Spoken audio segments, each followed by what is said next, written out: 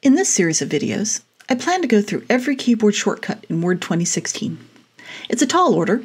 There are nearly 600 potential keyboard combinations, and some of them are really obscure.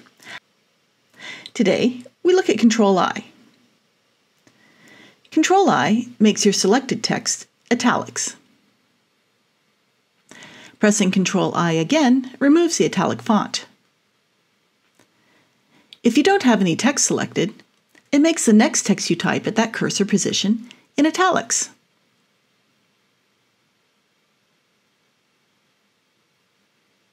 Pressing it again removes the italic font. It works on most text. It works on normal text,